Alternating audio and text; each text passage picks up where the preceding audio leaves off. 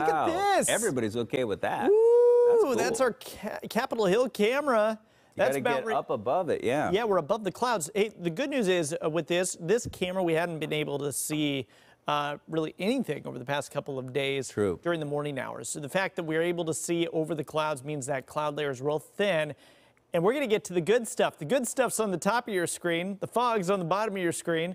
I think we'll burn through this here pretty quick today, and by the time we hit the noon hour, we'll be looking good. Below all that, though, this is what it looks like out in Arlington, and this is what it looks like from our Lumen Field camera. So, yeah, we're still socked in for the time being, but now that the sun is up, the energy from that hopefully evaporates some of this fog, and we're going to be looking pretty good here by the afternoon. 31 up in Everett right now, 36 in Olympia, and 27 up to the north in Bellingham.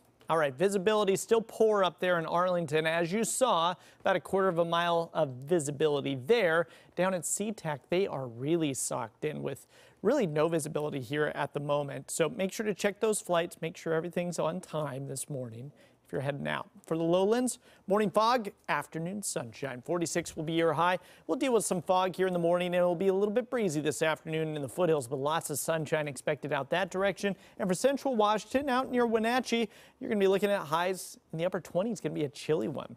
I'm going to take a look at this snow level forecast because we are bringing rain back into the picture here Sunday and on into Monday. And with that, cooler air arrives as well. Now, I don't expect any lowland snow. We're drying out beyond Monday, but we will see snow below Snoqualmie Pass, so that'll be great for skiers and snowboarders as that next system arrives. Highs today top out at 46 in King, Snohomish, and Pierce counties. More afternoon sunshine today. We'll get to another round of sunshine tomorrow as well. In fact, Friday looks like our nicest day coming up over the next 7.